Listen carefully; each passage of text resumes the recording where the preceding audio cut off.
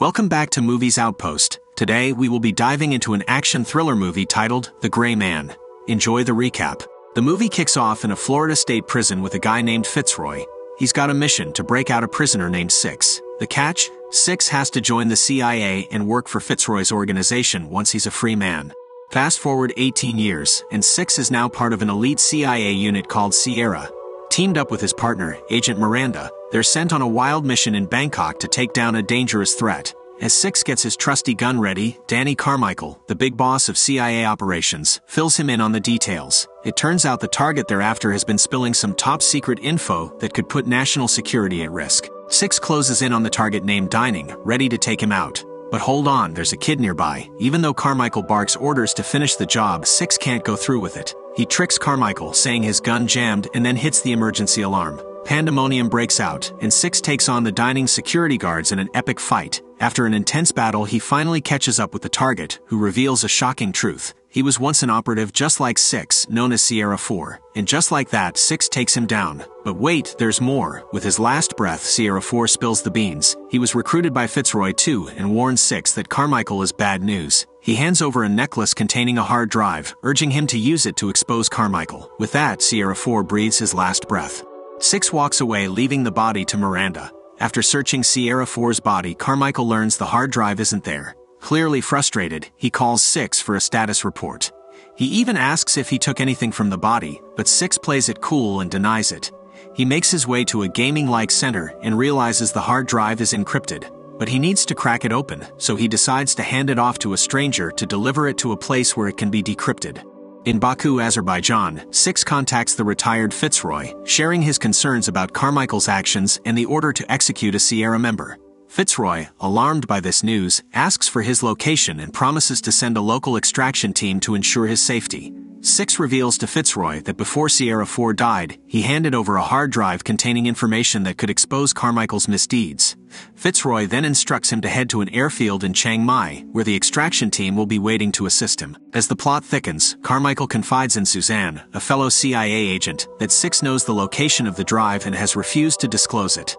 He informs Suzanne that it's time to bring in a specialist to deal with him. The scene shifts to introduce Lloyd, who's painted as a true psychopath who enjoys torturing his captives. Lloyd gets a call from Carmichael, who gives him his mission: find and eliminate Sierra 6, who possesses sensitive information that could land them all in hot water. He orders Lloyd to retrieve the drive at all costs, and Lloyd requests Fitzroy's files to capture someone close to him. The idea is that the threat to a loved one might compel Fitzroy to spill vital information about Six.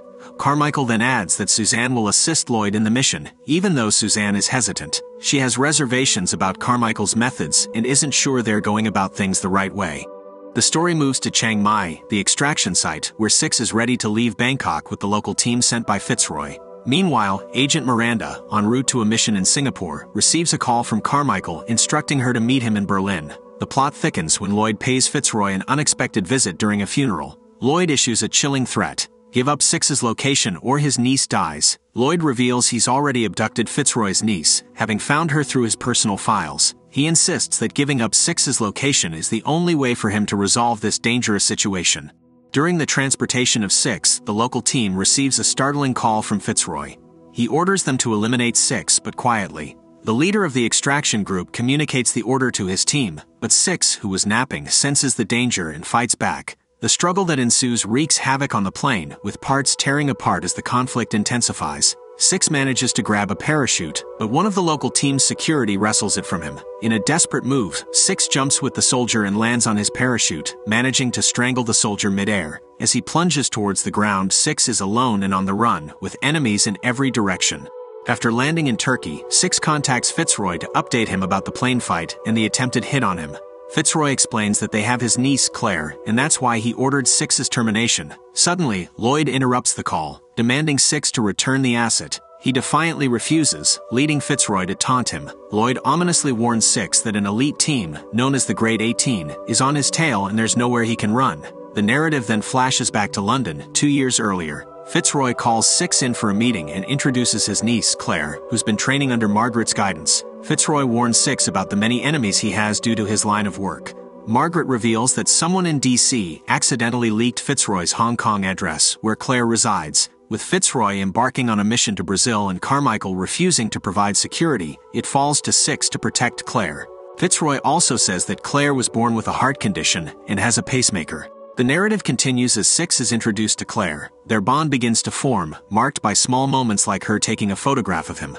However, their newfound peace is shattered when Claire falls, screaming in pain. Six rushes her to the hospital, where they discover a programming glitch in her pacemaker.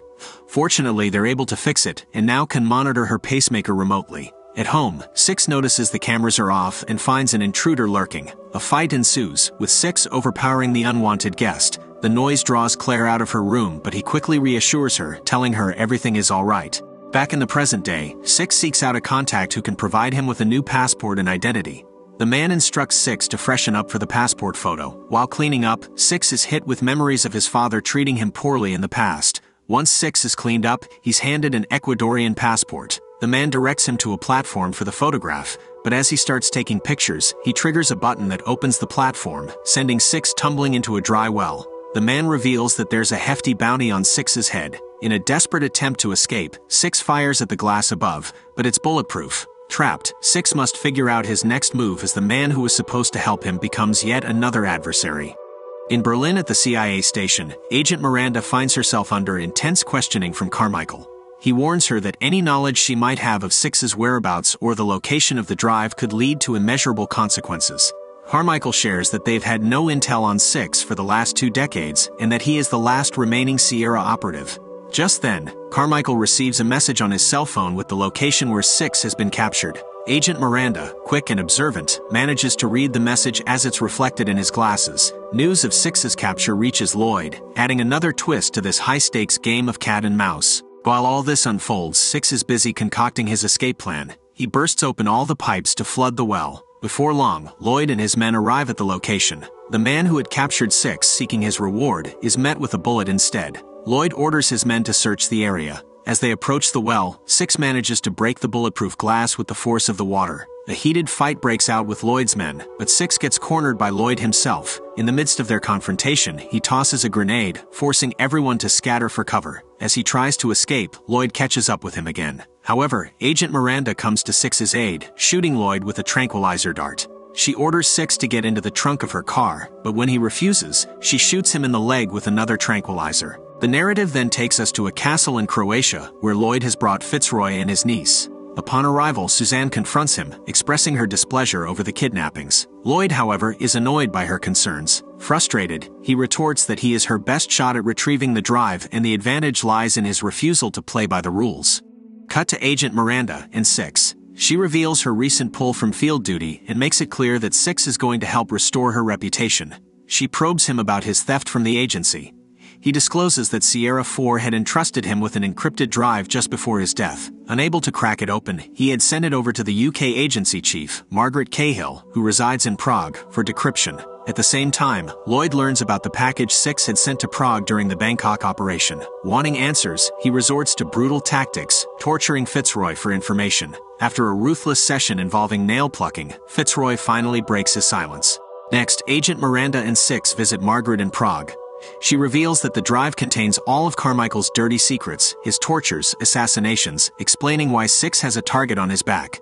She instructs them to copy the files and leak them to the press. In a generous move, she offers them her bulletproof car. However, the meeting is interrupted when Lloyd's men storm Margaret's place, unleashing a hailstorm of bullets, all under the watchful eyes of Lloyd, who's back in Croatia. Amidst the chaos, Margaret guides Six to a hidden basement escape route, but she locks herself out. Six pleads with her to open the door, but she stands her ground. In a selfless act of sacrifice, she detonates the entire apartment, taking Lloyd's men with her.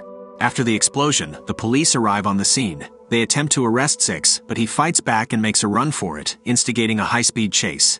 The pursuit ends when Six crashes, leading the police to handcuff him to a bench in a city square. As Lloyd's Alpha team converges on the location, Six tries to warn the officers to clear the area, but they don't listen. In a desperate attempt to clear the crowd, Six fires a gun into the air, causing panic and chaos. This triggers a firefight between the police and the Alpha team, resulting in heavy casualties among the officers. As the battle intensifies, Six takes cover. The situation escalates with the arrival of a SWAT team armed with machine guns. They start firing at Lloyd's men, prompting Lloyd to send in the Bravo team to deal with the cops. The SWAT team responds with a heavy barrage of gunfire against the Bravo team, making it impossible for them to get to Six. Amidst the chaos, Six manages to grab a gun and fires back at the Alpha team. After a fierce exchange of gunfire, Six manages to break free from the handcuffs and boards a moving train, narrowly escaping the intense battlefield. The chase escalates as Lloyd's men follow Six onto the train, raining down bullets. Miraculously, Agent Miranda arrives in Margaret's bulletproof car to rescue Six. However, their escape isn't unnoticed as city police give chase, sparking a chaotic pursuit across the city. In the midst of this bedlam, the train carrying Six crashes. Seeing his chance, Six leaps from the wreck into Miranda's speeding car, narrowly escaping capture. After the dust settles, Lloyd is informed of the failure of his team. With limited options left, he orders another agent, Avik Sand, to track and retrieve the hard drive. The story continues with Six and Miranda heading to Claire's hospital to pinpoint her location, hoping to orchestrate a rescue. They manage to secure a hospital swipe card, which they use to trace Claire. But their plan is interrupted by Avik, who demands the drive. Upon their refusal, Avik ruthlessly overpowers them, confiscating the drive. With Six severely injured from the confrontation, they retreat to a safe location for him to receive treatment. As he tends to his wounds, Miranda inquires about his past, specifically his imprisonment. He reveals that his father was an oppressive figure, fixated on molding him and his brother into his image. The abuse escalated to a point where Six took his father's life, landing him in prison. It wasn't until Fitzroy discovered him that he was offered a way out. The narrative unfolds as Avik hands over the coveted drive to Lloyd, completing his mission. Meanwhile, Six and Miranda make their way to the fortress where Fitzroy and Claire are held captive. They manage to ambush a few guards, acquiring heavy-duty weaponry in the process. Miranda, armed with an RPG, commences her assault, causing chaos and destruction, while Six infiltrates the fortress to rescue Fitzroy and Claire. In the midst of the pandemonium, Avik retrieves the fallen drive. Despite their valiant efforts, Six and Fitzroy find themselves pursued by Lloyd and his men. Fitzroy, critically wounded, urges Six to continue without him, entrusting Claire to his care. With no other choice, Six and Claire leap into the nearby river to escape. Fitzroy, left behind, makes the ultimate sacrifice. Using a grenade, he detonates an explosion, taking out Lloyd and his men, buying Six and Claire some valuable time. Just when they thought they were safe, Lloyd, having miraculously survived the explosion, re-emerges on the scene. Simultaneously, Miranda ends up in a confrontation with Avik. Just as Avik is about to land a fatal blow, he surprises Miranda by handing over the drive. He admits that Lloyd and his men lack honor and don't deserve the drive. Lloyd manages to capture Claire, holding her hostage and forcing Six to engage in a deadly fistfight. Realizing that he's losing, Lloyd resorts to using a knife, stabbing Six multiple times. Despite his injuries, Six manages to overpower Lloyd. Suddenly, Suzanne enters the scene and shoots Lloyd. With him dead, she proposes a deal to Six. She tells him that Lloyd would be the scapegoat for all the wrongdoings, and all she needs is a witness to corroborate her story. If Six complies, Claire would be spared. Caught in a difficult situation, he is left with a tough choice to make. Upon noticing Six's dire condition, Suzanne promptly ensures he is taken to the medics. In the subsequent scene, we see Carmichael, Suzanne, and Miranda being exonerated of all criminal charges by the CIA's higher authorities. This comes in the aftermath of Carmichael destroying the drive, thereby eradicating any incriminating evidence against them. Carmichael queries Suzanne about Six's location, to which she responds that Six is held in a high-security area. Suzanne plans on using him as a pawn, leveraging Claire's safety as a captive in Virginia. When Suzanne and Carmichael arrive at Six's location to negotiate new blackmail terms and conditions, they are taken aback to find that Six has not only escaped the facility, but has also eliminated every guard on his way out. Time is of the essence for Six, who immediately rushes to rescue Claire from Suzanne's men. In a scene filled with emotion, Six and Claire finally share a joyous reunion, back together at last. Thank you for watching. Make sure to like and subscribe, and we'll see you on the next one.